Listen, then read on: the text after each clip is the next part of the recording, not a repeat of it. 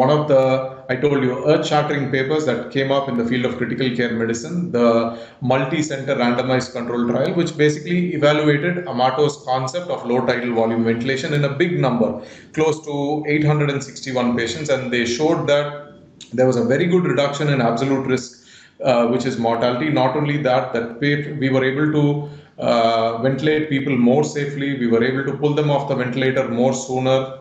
They had lesser days on ventilator. Everything was good, you know, in nutshell, everything was good when you use a tidal volume of 6 ml per kg, when you tried not to exceed a plateau pressure of 30 centimeters water, and when you were using the optimal PEEP. Okay, so have that registered. Again, this is one slide. I would like you to concentrate. I'm not able to use my cursor. Please look into the right side. Okay, so that's where that basically shows you the protocol that was used in this ARDS Net trial. Everybody was given an assist volume control. Everybody was ventilated using 6 ml per kg body weight. With 6 ml per kg body weight, if the plateau pressure was going above 30, they would try reducing the tidal volume a little lower. Obviously, when you keep reducing the tidal volume lower, what happens? Your minute ventilation goes down.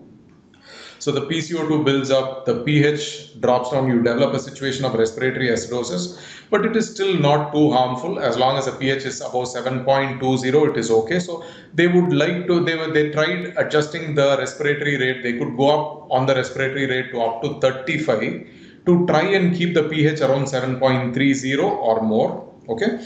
And look at the IE ratios that they have employed, anywhere between 1:1 to 1:3. Okay, so 1:2 or 1:3 is where you need longer expiratory times. If you think there is a problem with auto PEEP, you think there is a problem with air stacking. Okay, you think there is not enough time for the inspired air to come out.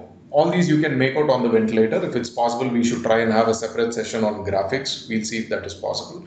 Okay, then is when you prolong the expiratory time. But remember, every time you prolong the expiratory time, you are going to be compromising the inspiratory time. That is when oxygenation is going to happen.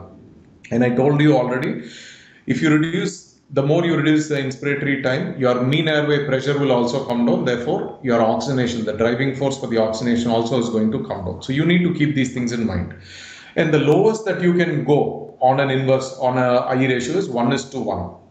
Don't try to make the inspiratory time more than the expiratory time. That's going to harm your lung. Okay, and the target over there was a PaO2 of anywhere above 55 millimeters mercury, and SpO2, it's enough to have a person oxygenating or saturating 88% or more actually. Okay, and that's for beginners. Of course, experts may choose their own targets depending on the given situation. Okay, we have also had to ventilate patients accepting SpO2s of 85, 86, you know, that's going to be decided. And I've given you two of the commonly used formulas for predicted body weight. All that is available on the web. You don't have to worry about. So that is about tidal volume and plateau pressure.